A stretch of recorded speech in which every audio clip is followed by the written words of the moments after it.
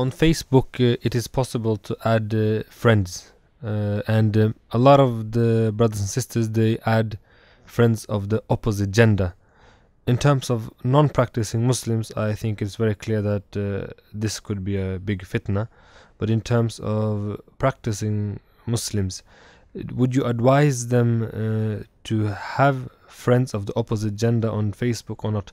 The benefit of having friends of the opposite gender, if you are involved in da'wah, is that they can benefit from the reminders you share, and you can invite them to Islamic events, etc. on Facebook easily because you have them as friends. And it's not possible to invite someone who's not your friend on Facebook. The negative side of it is that their images, etc., whatever they share, and if they are non-practicing people of the other gender, and they might share some provocative images of themselves, or even images of themselves, so that will appear on your Facebook wall. So it will be easier to access their images and things they share. It might become a fitna for you. But it's also possible to, when you have first seen it, you can turn it off, so you will not see something more from that person again. So what are your advice in this sense, Sheikh? Yeah. Bismillah ar-Rahman ar-Rahim. Alhamdulillah wa salatu wa salam ala Rasulillah. As I always say about these things, that there is no clear-cut answer. There is no black and white. Okay?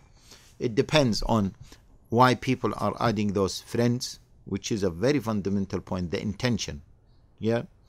There is a difference between a person who is adding those friends for da'wah purpose and a person who is using it for maybe sexual exploitation or any other haram reason, or just for fun. Okay? There is also a difference between how much you can access and how much the opposite gender has displayed of his personal images. Okay? And whether there is haram or not. This is another important element.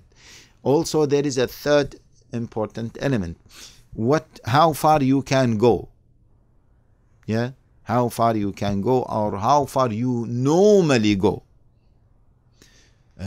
If I know that, well, this is a fitna for me, and even if there is no photo of the sister on my Facebook, or she's not on my Facebook, but because I can communicate with her privately, this is a source of fitna, and it can go further and further.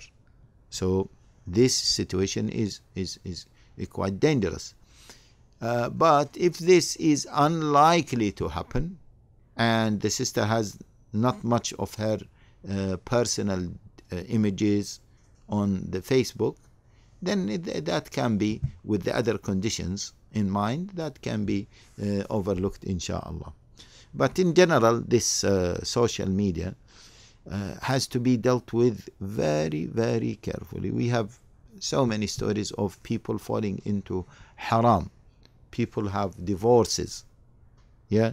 Marriages breaking down because of social media.